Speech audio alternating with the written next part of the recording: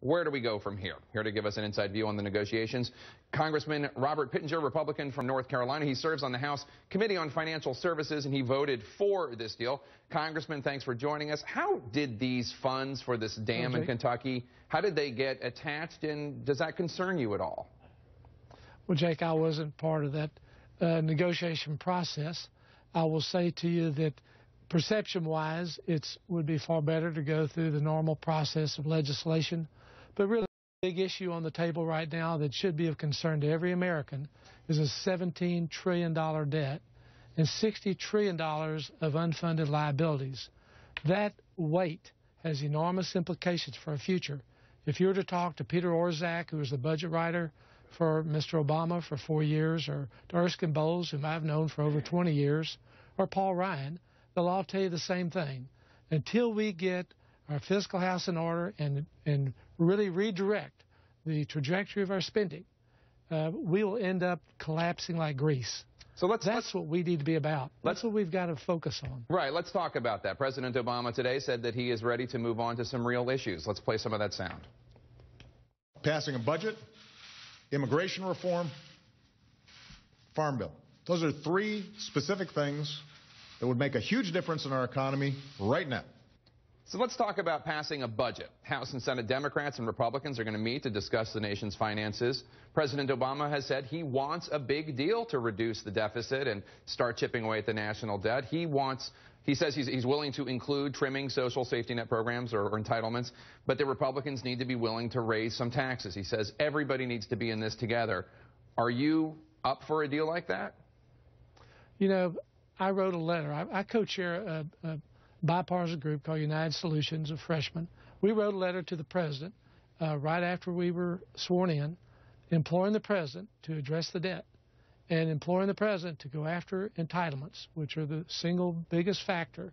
Medicare will be insolvent within a decade. Social Security needs to be addressed. These are very key components. And yes, I am totally in favor of taking real specific measures to address this so that we have a future for the next generation. We cannot allow this type of obligation to continue. Unfortunately, when the president has had the megaphone to the American people in his inauguration or his State of the Union, he didn't bring up the debt or the deficits. When we met with him as House Republicans, we met an hour and a half. When he walked in the room, we stood and we clapped because he's President of the United States. But in that hour and a half, Jake, he never brought up the debt, never brought the deficits till we did. He said, you know, I'm really not that concerned about deficits.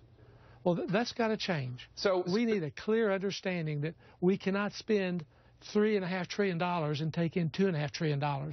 That's why we had to raise the debt ceiling. So because we continue to spend every year. I hear you and I agree with you, but I think President Obama, he makes 2 points about why increasing taxes need to be part of this.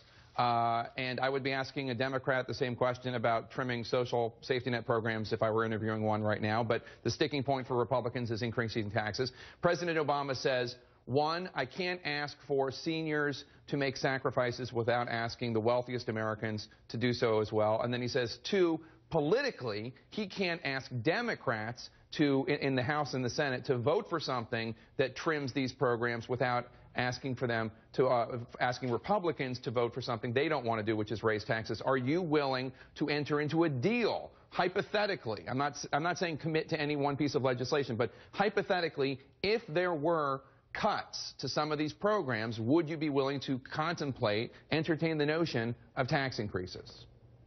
Jake, the president asked for and he received a $600 billion tax increase from the wealthiest of the American people.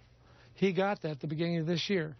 That was a major concession and commitment from realizing from many Republicans that was a hard bite to swallow, because Republicans believe that lowering the tax burden, lowering regulations, stimulates the economy. We're never going to get there, Jake, by increasing the tax burden. You could double the corporate and marginal tax rates in this country, and you still would barely cover the current deficits. We've got to grow our economy. When Ronald Reagan lowered the tax burden and lowered the regulation in the early 80s, we were creating 300,000 or 400,000 or 500,000 jobs a month. One month we created 1 million jobs. That's remarkable. We're sputtering along right now to 1.8% economic growth. We have unemployment at 7.45%. In reality, it's probably 13%. We consider the people that have quit looking for jobs. This is terrible. All right, Congressman. We've got to do better. We've got to grow our way out of this problem and create and generate revenue back to the federal treasury. I'm going to take that as a no, and I thank you so much for coming on the show. I appreciate it. Say hi to the beautiful Tar Heel State for me. Thank you. Great to be with you.